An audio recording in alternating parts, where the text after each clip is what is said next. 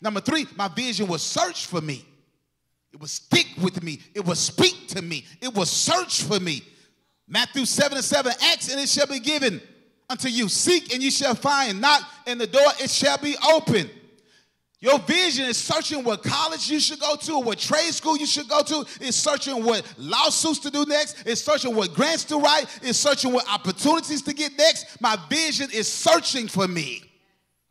Hallelujah. Latanya testified about she had got the contract with this developer, and she didn't know where she was going. The Spirit just said her to go this, turn right, turn here. She didn't even know the place existed. And she got out the car because the vision was searching. It manifested within her desires.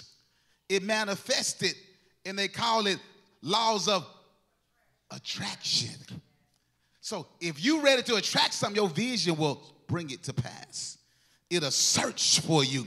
That's why people start businesses and backslide, is because they lose their dominant vision. Don't lose the first vision God gave you. What messes us up is we're looking for vision on cars, vision on how to build a house, or vision on how to build a church, and vision on how to start a business. But the number one vision is to focus on how to serve God. That's your number one vision, is to focus on how to serve God.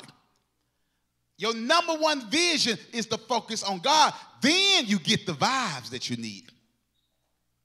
When I'm distracted from God, it messes up my vibe.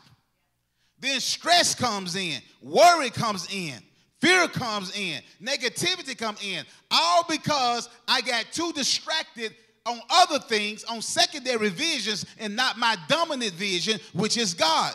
Good God Almighty. Somebody shout dominant vision. That's how people get in relationships and backslide. They lose their dominant vision. The dominant vision should always be God. And when you get God, he'll give you the life-changing vision.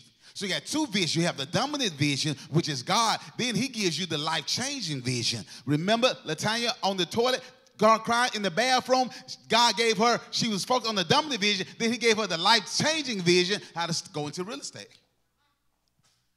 You focus on God, he'll give you the life-changing vision. So you don't ever have to worry about a vision if you stay focused on the dominant vision, which is God. Matthew 6:33. But seek ye first the kingdom of God and his righteousness, and all these things, your life-changing vision will be added unto you.